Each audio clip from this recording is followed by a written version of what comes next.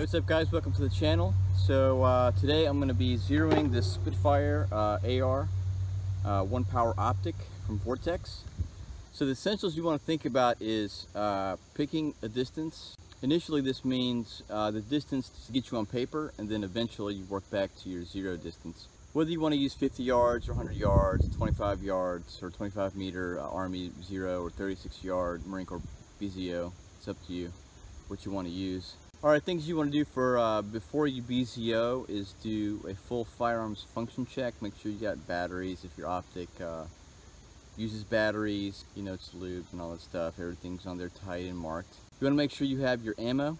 In this case today, I normally zero with 55 grain XM193, and I have a 1-in-9 twist barrel, so it's kind of optimized for that. It's usually what I shoot.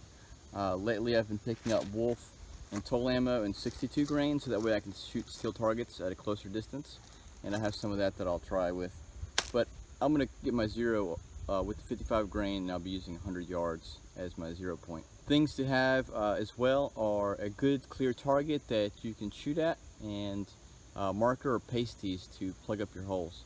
Alright, so basically starting off, you want to pick a shorter range between 10 and 25 yards to get yourself on paper. You want to make a group of about 3 to 5 shots, and then from there you want to triangulate that. Triangulate that, I'll show here in a little bit once I get started, is essentially picking the center average point of that group. I really don't count flyers. I think it's kind of an inaccurate way to do that, but yeah, that 5-round group will really get you a solid point of impact.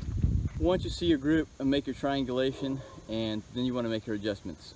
When you first start, depending how far off you are, if you're pretty far off, you want to make big adjustments. If you make that big adjustment, you're either going to get close to where you want to be or pass it a little bit, and that way you can back off, save yourself some time. Be very consistent. Shoot in the same position, same way each shot, the entire time from the beginning into the end. Alright, when you get on paper at the beginning, it doesn't really matter too much, but you really want to be as accurate as possible. Don't look at your shot if you can see your paper after every shot. That makes you inconsistent and will open up your groups. So just sit down, fire 3 to 5 shot groups, looking at the same, aiming at the same point, and then check after that. Alright, one thing you can do on some optics or irons is it's called zeroing out the irons. You max it out left or right, up and down, and then you count the clicks all the way the other way, and then you divide that in half, and that's going to be your center. Don't really need to do that. It's kind of an extra step that's not necessary. As long as you can get on paper your first group, then you're good to go. If you cannot get on paper because your shit is so far off, then get closer. Start at 10 or something like that. Alright, so I've just got 5 rounds here. I'm going to load up and put my first group into my target here. About 20-25 yards. Doesn't really matter because when I get down to the longer ranges where my zero accuracy is really going to matter.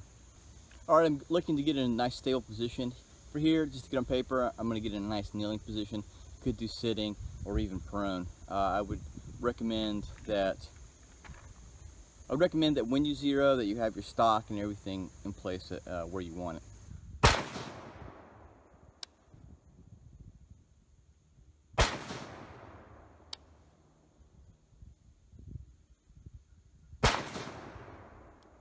Holy crap, just kidding. This is actually the first group, which is pretty damn centered up. It's got some horizontal stringing, and that's just kind of my sway there.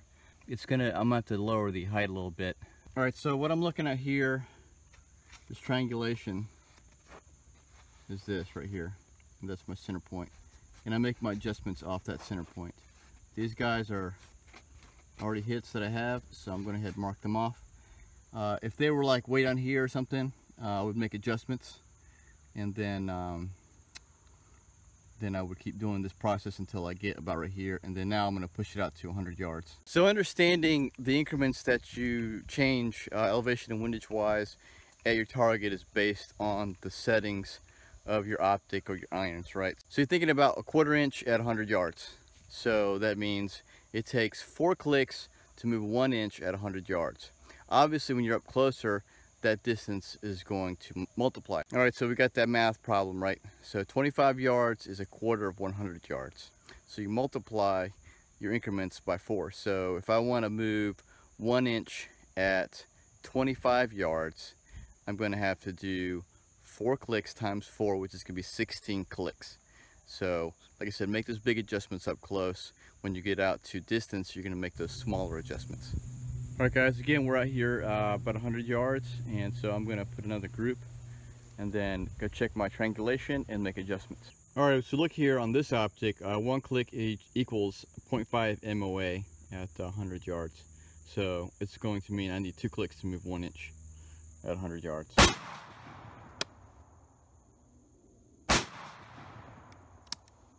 Alright, let's go check it out. Alright, here's my group right here. Do a little triangulation. Let's see, about right there, right? That's my group, and what I need to do is adjust my elevation. Alright, so going counterclockwise is going up, so I want to go clockwise to go down. Again, I'm going to go down 1, 2, 3, 4. They're kind of mushy clicks, so be wary of that.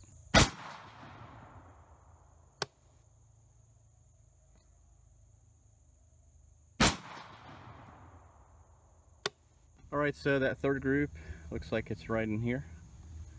Triangulation, it's about right here. I'll do another group to confirm it, to make sure my windage is not off.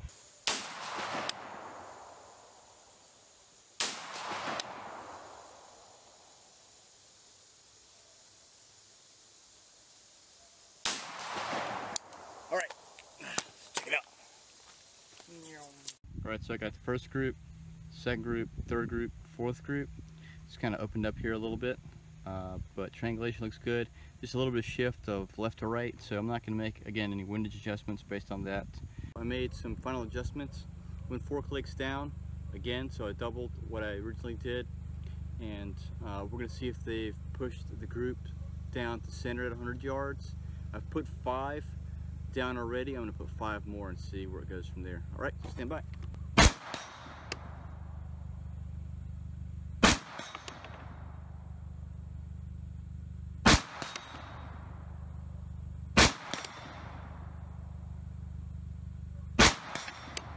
Alright, that's 5. Let's check it out.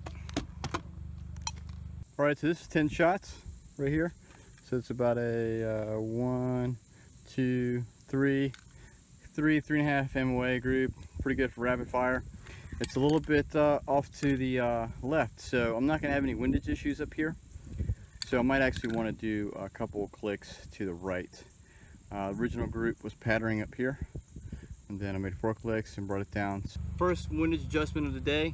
Went 4 clicks to the right. You're going to see what that does. If it's too far over, then I'm going to go back a couple of clicks.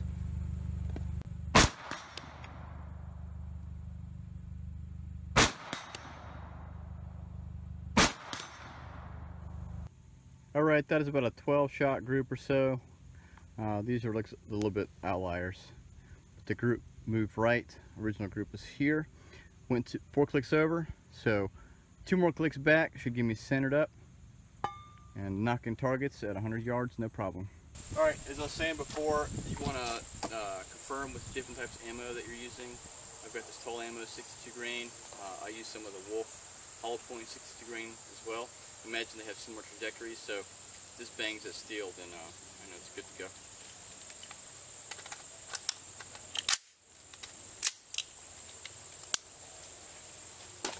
Alright, here we are.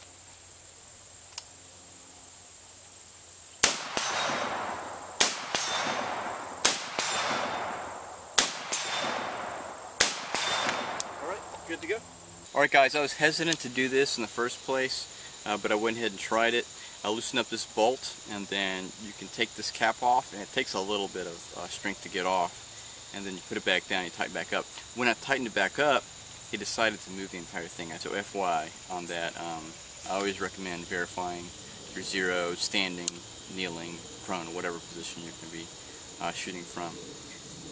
Again, I'm not using the 5.56 BDC because I don't see myself making these elevation changes out in the field. Fun, yeah. Too easy. Find myself a little buddy.